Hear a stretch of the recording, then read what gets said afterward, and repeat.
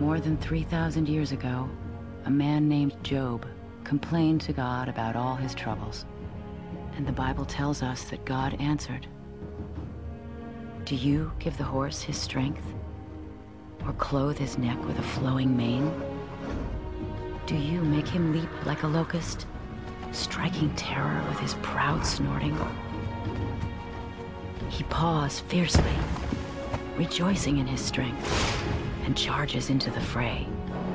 He laughs at fear, afraid of nothing. He does not shy away from the sword. The quiver rattles against his side, along with the flashing spear and lance. In frenzied excitement, he eats up the ground.